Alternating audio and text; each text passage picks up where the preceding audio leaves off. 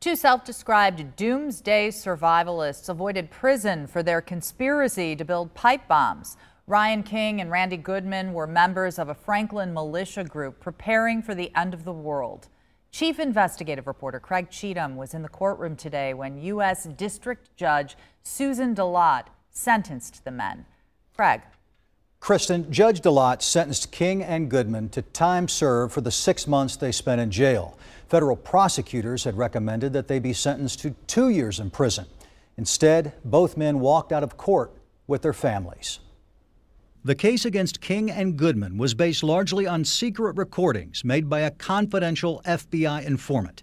The informant recorded the men discussing the most lethal ways to use homemade explosives they called crater makers.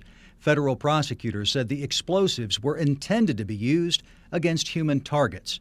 Jay Clark is Goodman's attorney. These are not people who were intending any kind of ill will towards anybody offensively. They didn't have any targets in terms of locations, no targets in terms of people. They've been building things to protect themselves and their property. Judge Susan DeLotte believed the men got carried away with thoughts about Armageddon and was moved by letters of support from the community and the volunteer work of King and Goodman.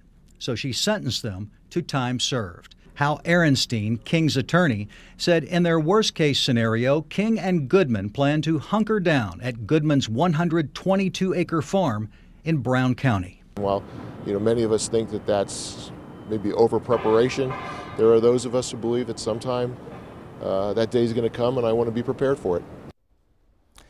During the FBI raids on property owned by King and Goodman, agents discovered semi-automatic guns and approximately a combined total of 13,000 rounds of ammunition.